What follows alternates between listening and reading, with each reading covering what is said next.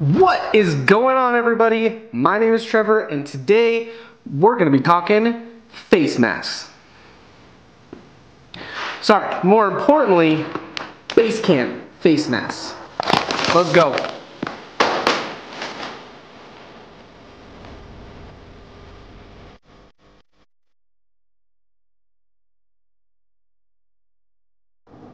So Basecamp recently reached out to me and asked me to test some of their face masks, and of course I said yes.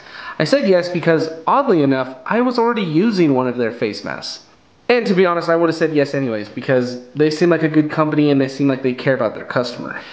So I figured I would take the time to test these and let you guys know my honest opinion on them, so that way you guys have a quick guide before you buy. But real quick, before we get into the video, make sure that you guys are subscribed and go ahead and check out my Instagram as well. I post some cool things, I think. Alright guys, let's get into it. Alright, starting out, mad props to Basecamp for this packaging. This little bag is super durable and kind of hard to get into, but I really like it and you're going to want to save it for later. The bag came with some filters and then also the two masks that they wanted me to look at, and that's exactly what we're going to do. So let's get into them. Alright, starting out, I want to talk about the filters inside the masks because I think that that's the most important part of the mask.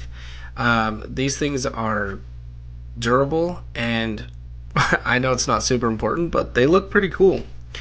Also, another cool thing about it is that the active carbon filter can isolate 99% of non-toxic dust. It can also keep out pollen, fumes, and common airborne irritants.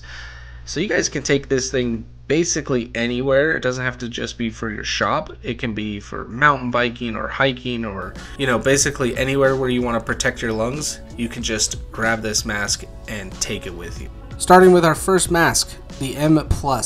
This mask is a great little Velcro style mask. It's super quick and super easy to put on. You don't have to worry about any extra straps or anything like that. It really is just a good grab and go mask. The Velcro on it is super well done, and you're not going to have any problems worrying about it coming undone.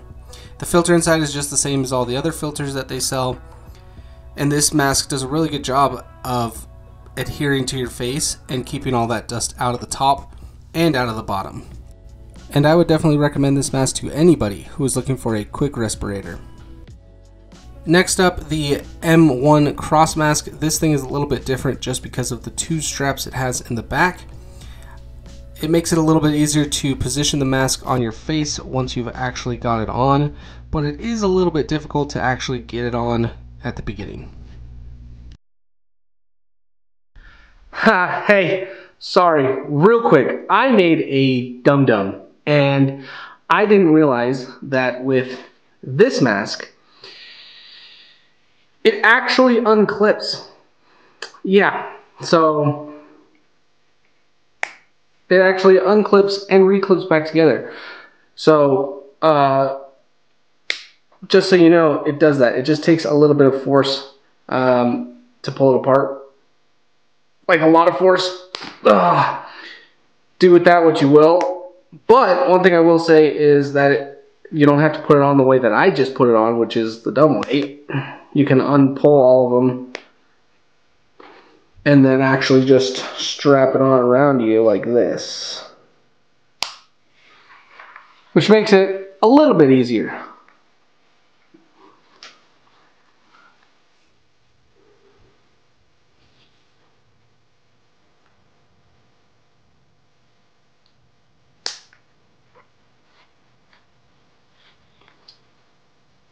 So really put this thing on any way you want. I don't really see a faster way than either of the ways that I just did it. Alright, let's get back to it. That being said, this mask is amazing. It's super comfortable and it holds super tight to your face. Those extra two straps really do a great job of helping you get the right fit to your face. And it's got some additional padding on the sides that just keep it super comfy. Also, the back straps have some like jelly grip on the back, so this thing doesn't move around at all. I really like the fact that I can just let this thing dangle around my neck when I'm not using it. If I'm going to be doing a lot of sanding in the shop, I'm definitely going to be using this mask. And last but not least, the M1 Cross Mask with a buckle clip. This mask is not yet released, and it doesn't have a release date yet. But I was lucky enough to be able to test it out and give them my thoughts on it.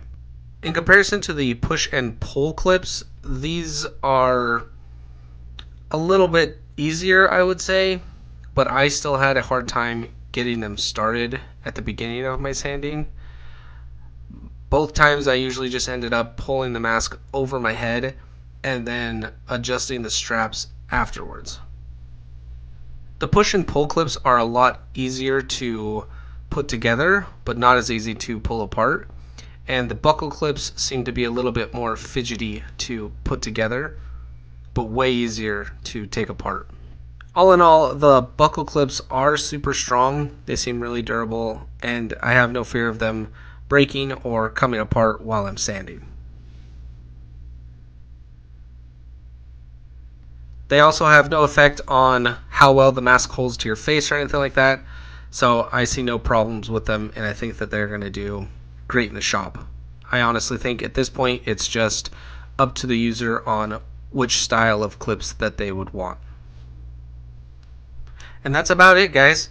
I really hope that this video was informative and that it will help you guys make a good decision when it comes to purchasing these masks.